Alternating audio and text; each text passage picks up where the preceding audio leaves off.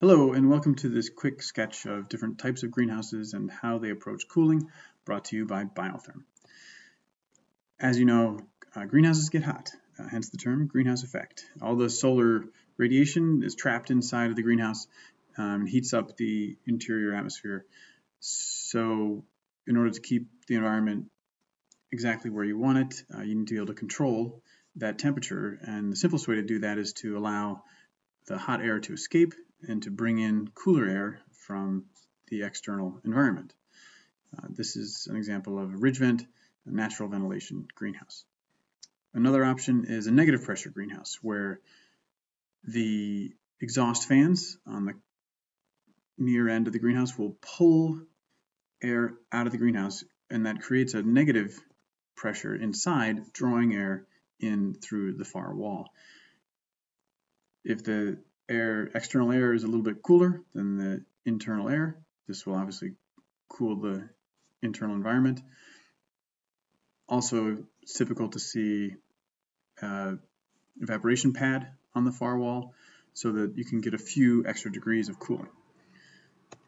Another option is a positive pressure greenhouse, just the reverse. It creates a higher pressure inside the greenhouse than outside, and you can also add a fogging system to increase cooling, or a pad system similar to the negative pressure, but in this design the fans would push air through the evaporation pad. Another way to do it is to have the fans or the pads outside the fans and have the fans pull air through the evaporation pads. This also would exclude pests. A closed greenhouse is rarely seen, but this would be where there's no ventilation at all. The air is simply recirculated. It comes out a vent, goes back in through a fan. These larger fan boxes indicate a cooling system that's connected to an exterior chiller to help maintain the set point temperatures.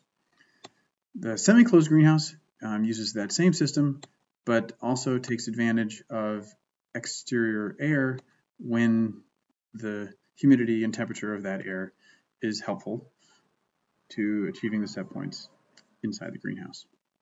Sort of the best of both worlds scenario. And that can be applied to the other design styles that we've seen. You can use your positive pressure system when the outside air is conducive to your desired set points, or turn it off and use a air handling unit mechanical system when that's appropriate. Same thing for negative pressure.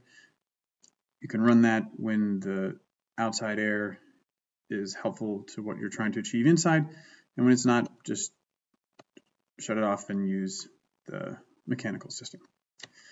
Thanks for checking out this little slideshow. Feel free to give us a call for more information. biothermsolutions.com